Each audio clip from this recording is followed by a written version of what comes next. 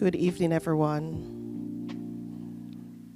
Thank you for coming to the celebration of life for Sri Ram Kalidindi and Martin Flores. I am the Dean of Students, Ophelia Rowe Allen. Both students were in their graduate programs, Business Analytics and Industrial and Organizational Psychology programs. Today, we have incorporated some of the students' religious and cultural traditions in the program. Again, we would like to thank the many friends, the families that are present here today for Martin Flores and friends of Sri and others. And also for the Charger community, thank you for joining us in person and those that are online watching. And now, I welcome our interim president, Dr. Zinger, for the opening remarks.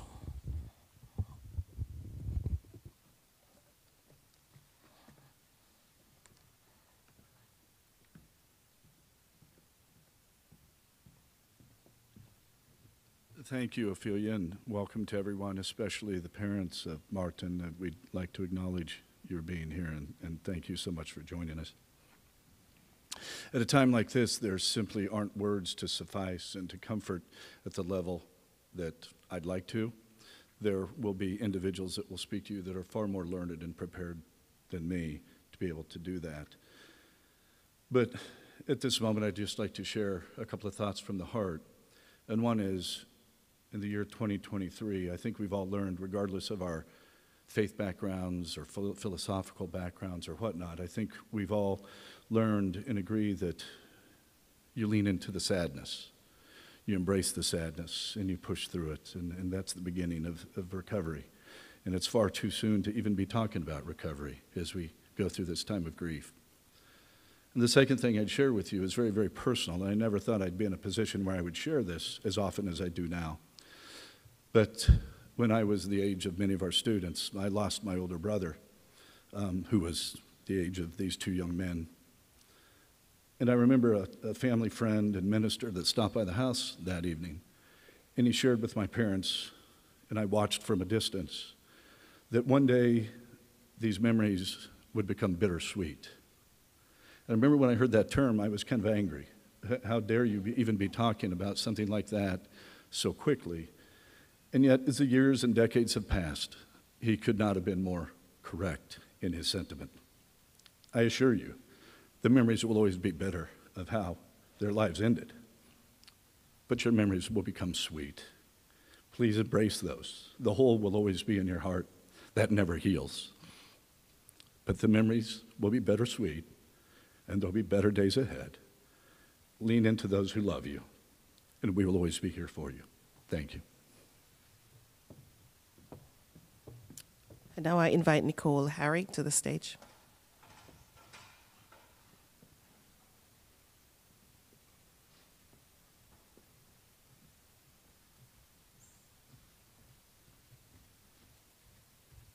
Good afternoon and namaste, everyone. My name is Nicole Harry. I'm in my last semester here at UNH, and I am a practicing priestess of Sanatan Dharma, or Hinduism, of 7 years. Today, we are brought together for a disheartening and tragic cause. We are here to commemorate the lives of Sri Ram and Martin. Sri Ram was a devotee to Sanatan Dharma, and as Hindus, we believe in moksha. Moksha is the concept that at the end of our visits here on earth, we attain salvation. We are liberated, and we are at one with the Supreme Being. We believe that although the vessel sheds its life, its vitality, the person who took up that vessel, their soul, their good deeds, lives on for an eternity. Today I have prepared a few verses of the Bhagavad Gita, our holy scriptures, and some mantras to attain said moksha. The verses follow as such. Na jayate mriyate va kadachin, Nayam bhutva bhavita vana bhuyaha. Ajo nitya shashvato yam purano na hanvante hanvamane shirire. This translates from Sanskrit, meaning, the soul is neither born nor does it ever die, nor having once existed does it ever cease to be. The soul is without birth, eternal, immortal, and ageless. It is not destroyed when the body itself is destroyed. So this is saying that the eternal nature of the soul has been established, as we can see, this notion of moksha, which is ever existing and beyond both birth and death. Consequently, it is devoid of the 6 types of transformation. Its existence in the womb, birth, growth, procreation, diminution, and death. These are transformations of the body, not of thyself. What we call as death is merely the destruction of the body, but the immortal self remains, unaffected by all bodily changes. The good deeds, that dharma I spoke of earlier, a man has accrued throughout his lifetime shall be known forever by him and by God. And I leave you with 2 mantras for Sri Ram to attain moksha. The first mantra is called the Stula Panchakshara, and the second is called the Sukshma Panchakshara.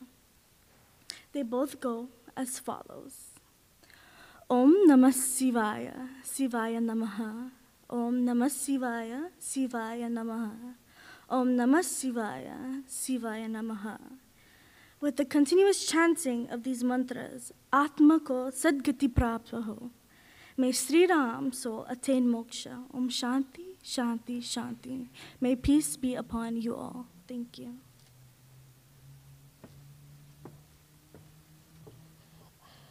Now I will ask Steve Macaroli to come up for the reading of the verses.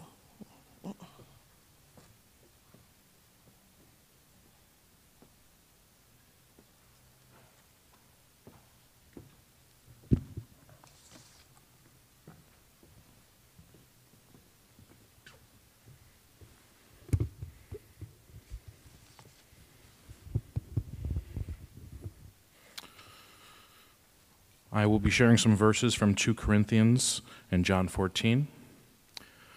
Praise be to the God and Father of our Lord Jesus Christ, the Father of compassion and the God of all comfort, who comforts us all in all our troubles, so that we can comfort those in any trouble with the comfort we ourselves receive from God. Do not let your hearts be troubled. You believe in God, believe also in me. My Father's house has many rooms. If there were not so, would I have told you that I'm going there to prepare a place for you? And if I go and prepare a place for you, I will come back and take you to be with me, that you also may be where I am.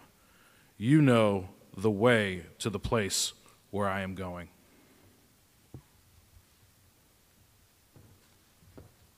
Now we'll have our university chaplain, Martin O'Connor.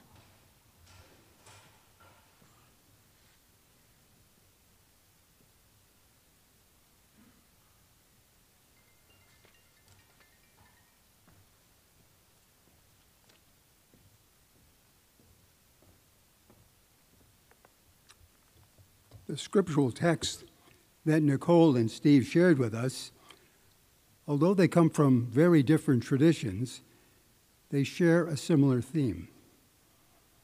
In that second reading that Steve read from John's Gospel, in my Father's house there are many rooms. It's often translated, in my Father's house there are many mansions. The actual Greek word it means to stay. In my Father's house there are many places to stay. And we know that Sri Ram and Martin, one of the places they will always stay are in the hearts and minds of all of us who minister and study and live at this wonderful university. And so it is in that spirit that we offer this prayer for these 2 young men. Lord, your wisdom governs the length of days, and we mourn the loss of Martin and Sri Ram, whose lives have passed so quickly, and we entrust them to your mercy. Welcome them into your heavenly dwelling, that place to stay, and grant them happiness of everlasting youth. Lord God, you are the source and destiny of our lives.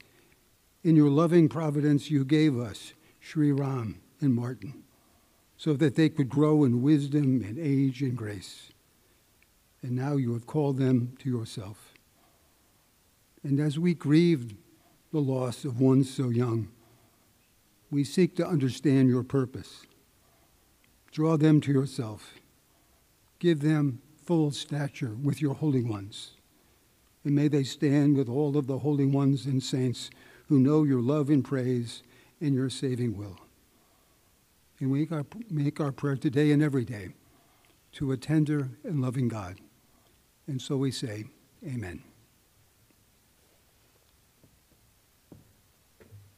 And now we'll have the tributes done by Dorothy, followed by Steve.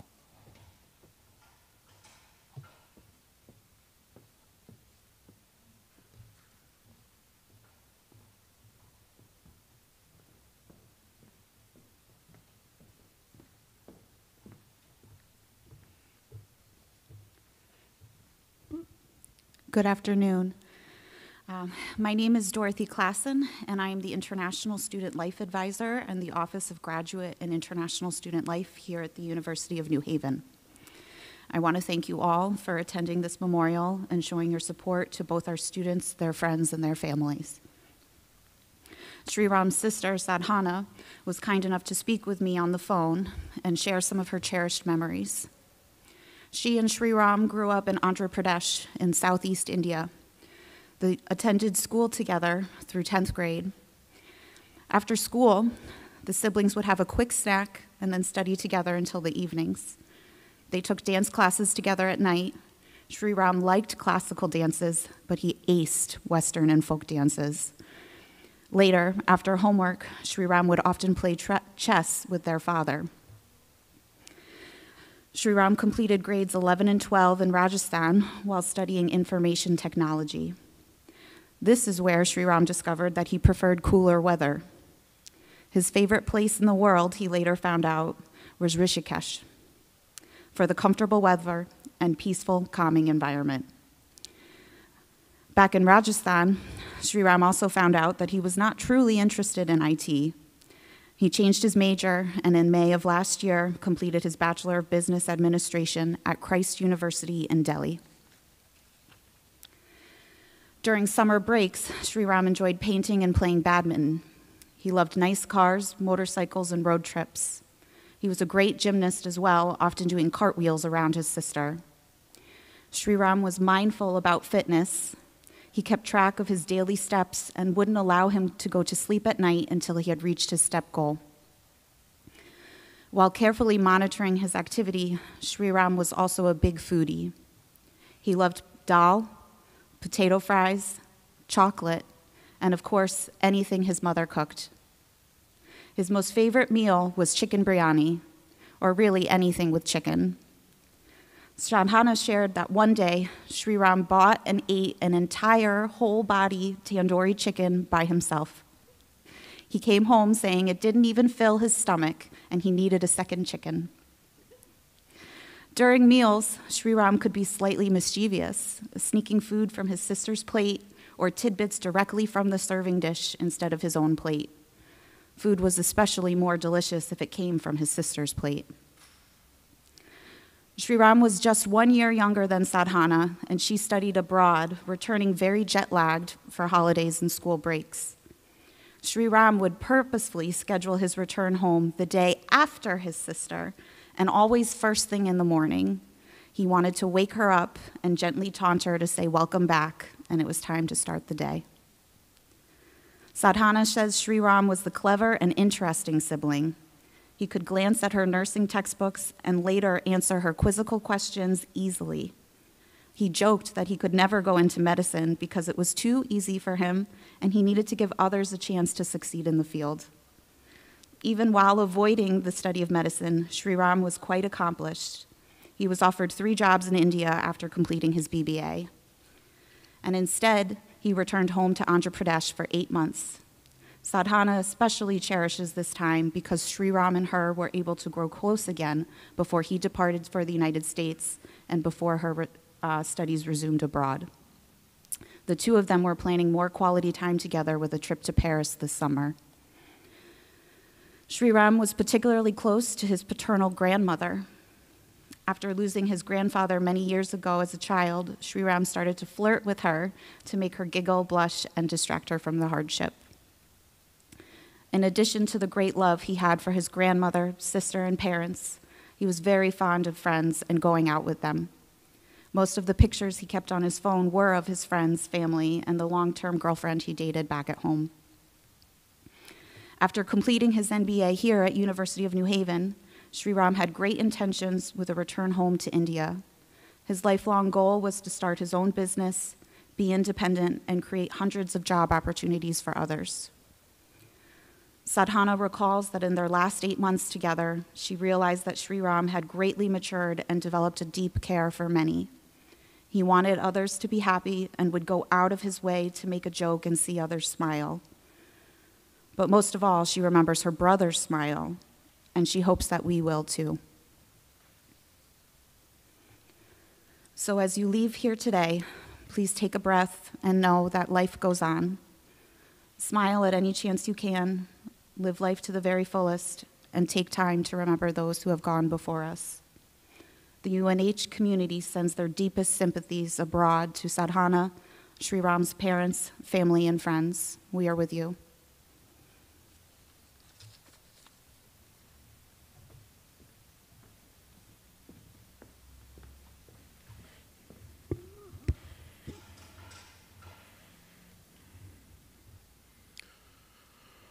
Martin de Jesus Flores was born at Yale New Haven Hospital on February 16, 1998, and was raised in Wilton, Sacramento, California.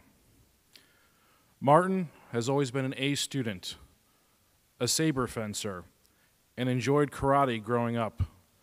He also served and volunteered at church. In high school, he and his best friend started a car detailing service and enjoyed working on cars. He graduated cum laude with a major in psychology from St. Mary's College of California. He returned to Connecticut to pursue a master's in industrial and organizational psychology at the University of New Haven.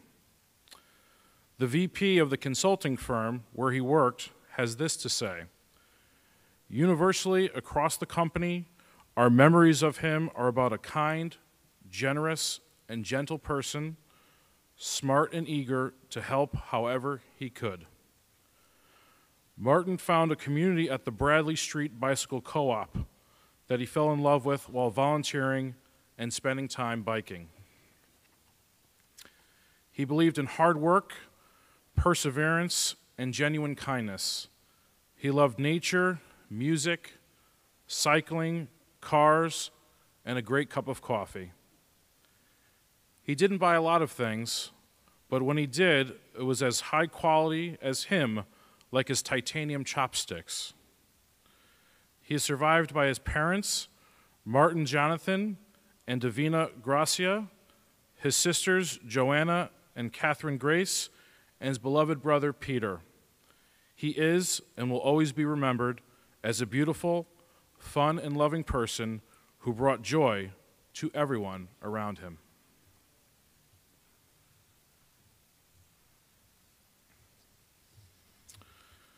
At this time, I'm going to invite Sarabi, Bhavisha, and Pratik for the remembrance for Sri Ram.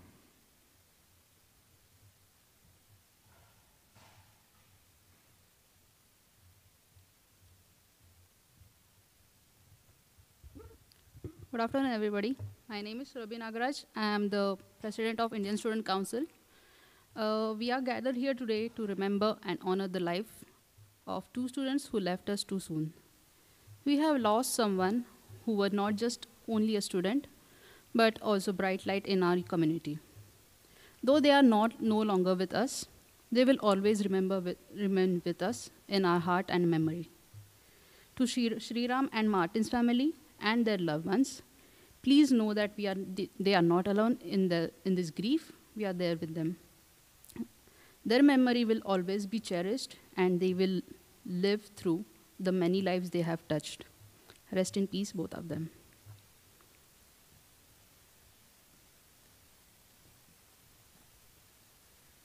Good afternoon, everyone. I am Bhavisha Devnani, the head of diversity and inclusion at the Indian Student Council. I know it is difficult to find words of comfort in times like this. However, we must hold on to the memories we shared with our friends and continue to celebrate their lives.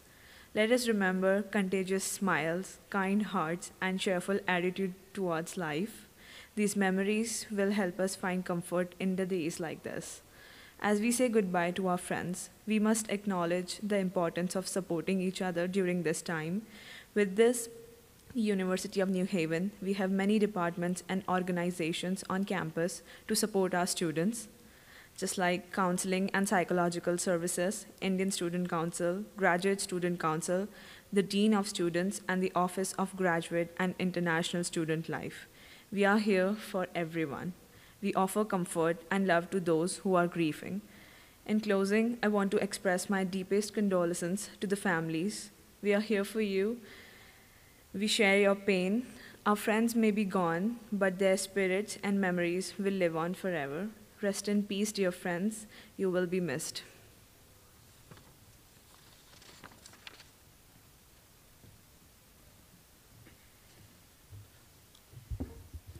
Good afternoon, everyone. My name is Pratik Mansi.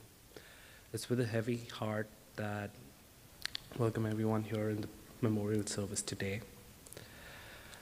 As we all sit here in grief, I would like to extend my condolences to each and every one who was affected by the loss of these lives, lives full of dreams, aspirations, and potential. If there's anyone here who would like to talk and receive support, always remember that there are various offices around the campus that are here to support you. Let me leave you with this thought. Those who leave do not come back. It's their memories that come back to us. It's our duty to honor their potential and dreams and aspirations as well as ours. Thank you.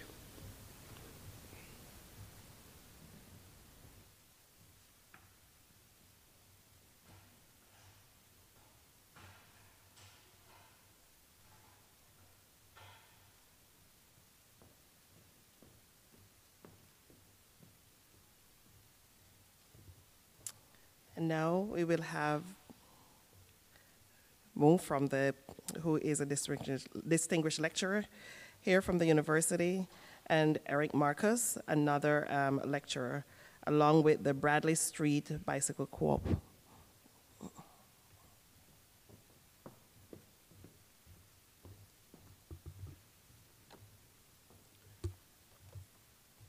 Thank you, Ophelia. Good afternoon. I'm Mo Kayer.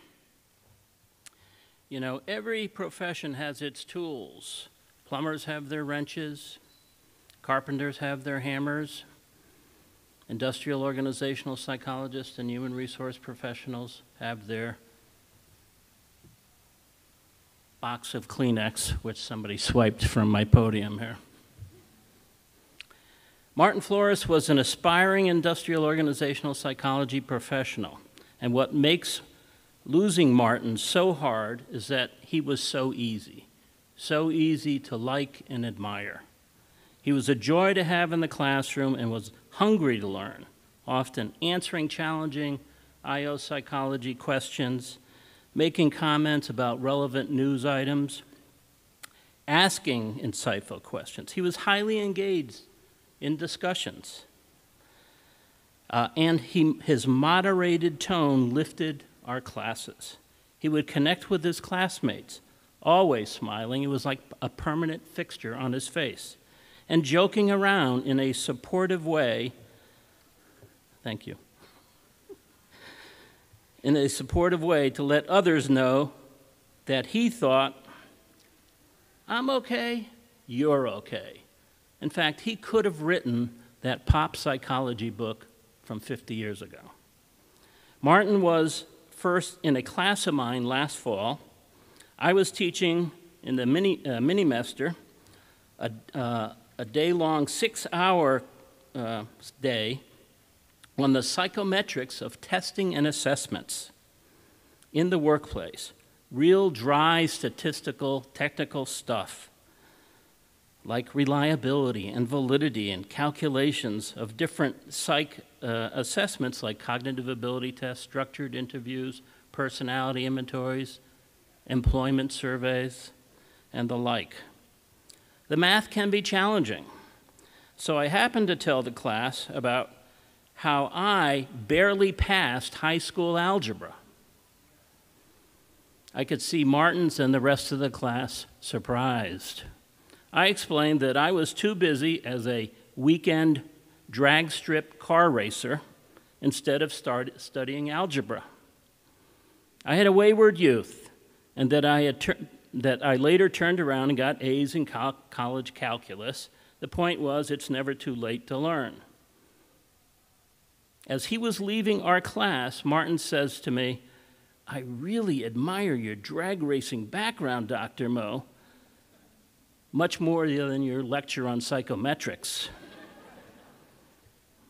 I had just experienced one of my Martin moments. Breaking news: being a grad student today can be very stressful. All the assignments, due dates, readings, projects, working with teams where some people engage in what IO psychologists call social loafing, plus internship work. Yet Martin had a knack for de-stressing people with his humor. Who wouldn't feel a bit de-stressed when he got you to laugh, which he did often? Chances are many of you in this audience had many Martin moments together. Martin kidded others in a good-natured way so that people in the classroom or bike club or work felt supported and cared for. Martin knew that humans are wired to connect, and this connection affects our physical and mental health. And there's abundant scientific evidence on that. Clearly, Martin did his part to improve others' well-being. Psychologists could have saved a whole bunch of money in their research if they had just talked to Martin. Acts of kindness in and out of the classroom frequently followed Martin, who would be seen helping others understand some IO psych assignment that I had botched up, and he was like my unofficial teaching assistant. Martin started an internship at a respected IO psych consulting firm named Org Vitality while still an undergrad at St. Mary's College in California. One of the partners of the firm, Scott Brooks, his wife was a professor at St. Mary's and had Martin in a class and recommended him to Org Vitality. He started in March 2020 and so was with them for 3 years. As CEO Jeff Saltzman says, he contributed significantly to our work and will be greatly missed. They too had many Martin moments. Jeff is here today, thank you. Martin's love of bicycling was well known. It was only a week ago when he told me that he might join a bike firm after graduating so that he could apply his emerging IO psych skills in that way. Martin is an inspiration to us all and truly had so much to offer psychology, which we can only now imagine. Thank you.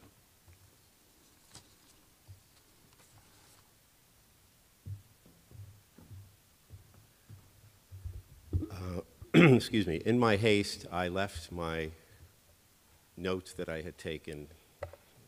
I don't have them, but so I'll try to recreate what I had thought about. Martin was in 3 of my classes, and he never missed a class. He showed up, and he showed up early, and he showed up ready to work, and that was a great thing. And we bonded in one of those pre-class conversations over our love for cycling, and and for the Bradley Street Bike Co-op, which I had gotten my bike fixed there a couple of times, but Martin was much more involved. But Martin, I don't know, he left an impression, a great impression, and I think, you know, all of us students, faculty in the program are suffering from his loss, but I think we're all better people for having known him.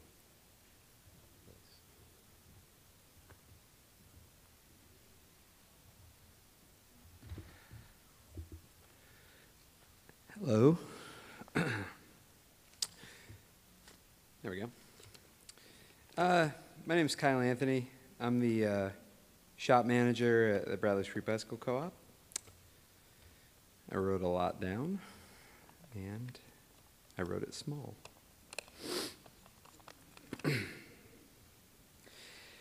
I just want to say sorry that we're all here.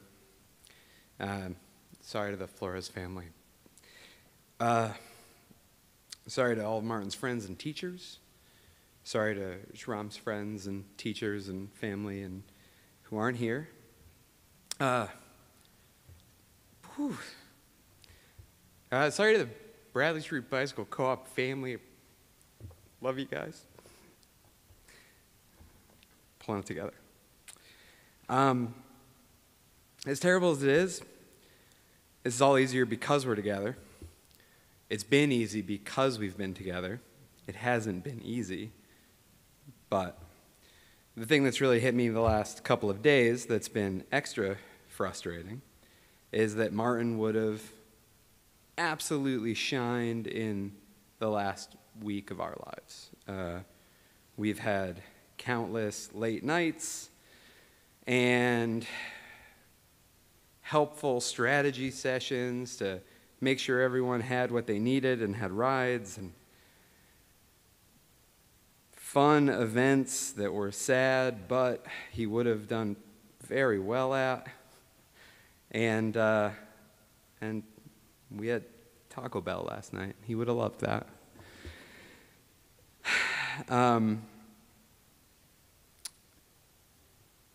Martin was really good at bringing people together, and that's where this would have really come through. He could turn on the energy that he had, the charm that he had, all these little things, and he'd wrestle it up from inside himself, and he could, you know, turn strangers into friends and friends into new family members, and he was so welcoming, and it's just in a way that normal people don't have that reserve. He had just an absolutely bottomless well of it. His kindness was just effortless, and, you know, 2 weeks ago he and I were on the roof, and we have to fix the roof a lot.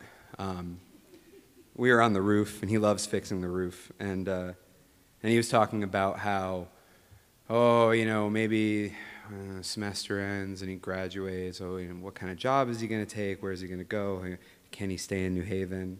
And I remembered thinking, at the time, my biggest fear was that he would move away, and that's how I'd lose him. And this is so much worse.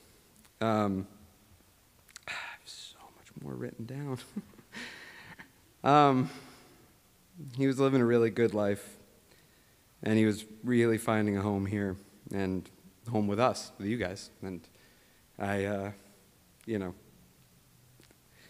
think the best that we can do now is to keep his memory alive and try harder to be like Martin, try harder to be more open and more caring and more giving and welcoming, and think about each other more often. You know, he knew everything about everyone, and he was a great listener, and he could really, you would be talking, he'd say, oh, so-and-so's yeah, they have this, they're the same thing, you know, oh yeah, you should talk to them about it, oh, their project, this thing, that thing, this bike, that bike.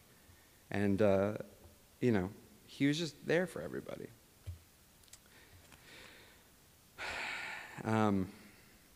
Yeah. He would have thanked every person who's here right now, personally. And I can't, because there's too many of you. But he would be sending you texts for weeks telling you how much he appreciated you being here. And I appreciate you being here. That's it. There's more, but I can't. It's just pure chaos.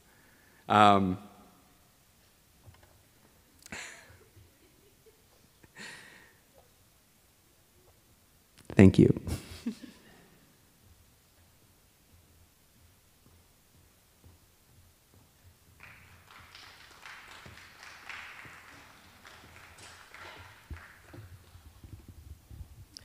Before I open the floor to the Flores family, is there anyone else that would like to share a memory?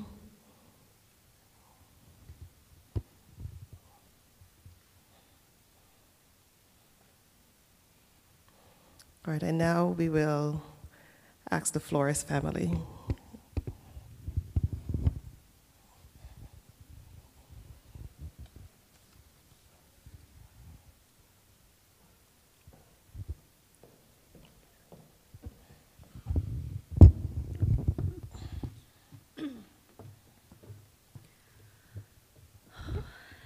Thank you all for being with us together today for Martin de Jesus Flores. I'm Joanna. I'm Martin's older sister, which means that he's my baby brother. But I've spent the last week here in New Haven. I've gotten to learn that he was a bit of a little brother to everyone. Not that he was immature. If anything, people twice his age were telling me that even they could look up to him. But more in the sense that we all had so much endearment for him. He was so playful and loving and smiling. Please remember him as you walk across campus and his smile. Remember him when you graduate together as chargers. Remember him at your new jobs in the summer. Remember him on your bike rides and at New Haven coffee shops. Remember him in every dog that you pet, and please tell them they're all good dogs. He would want that. I'd like to read from Martin's favorite movie character, Lightning McQueen from Cars, which he knew this one by memory. Okay, here we go.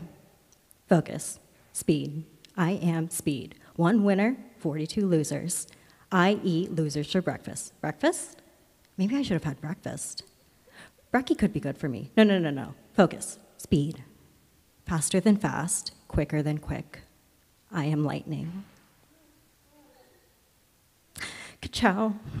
Martin, we love you.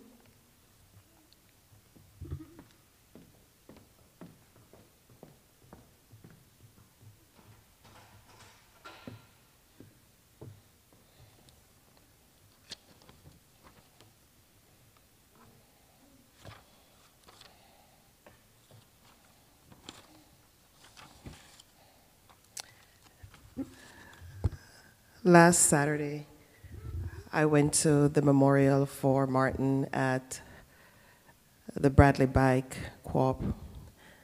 And Mrs. Flores, one thing you said to us was, never forget Martin. And so the University of New Haven community never want to forget both students.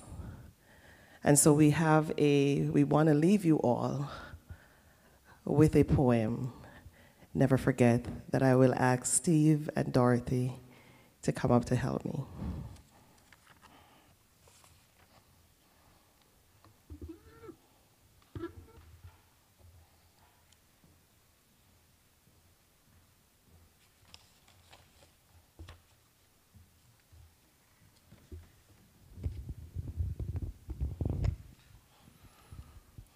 When in the morning's misty hour, when the sun beams gently o'er each flower, when thou dost cease to smile benign, and think each heart responds with thine. When seeking rest among divine, forget me not.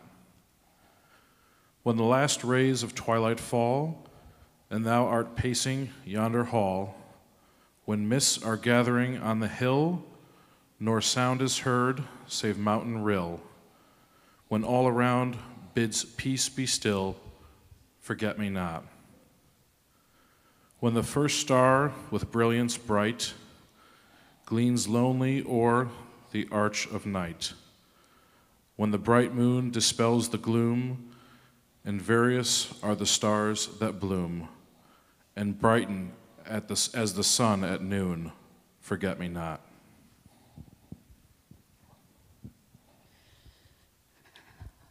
When solemn sighs the hollow wind, and deepened thought enwraps the mind, if e'er thou dost in mournful tone, e'er sigh because thou feel alone, or wrapped in melancholy prone, forget me not. When bird does wait thy absence long, nor tend unto its morning song, while thou art searching stoic page, or listening to an ancient sage, whose spirit curbs a mournful rage, forget me not. Then, when in silence thou dost walk, nor being round with whom to talk, when thou art on the mighty deep, and do in quiet action sleep, if we no more on earth do meet, forget me not. When brightness round thee long shall bloom, and knelt remembering those in gloom, and when in deep obligion's shade this breathless, moldering form is laid, and thy terrestrial body stayed, forget me not. Should sorrow cloud thy coming years, and bathe thy happiness in tears, remember, though we doom to part, the lives one found, fond and faithful heart that will forget thee not. Thank you, everyone, for coming.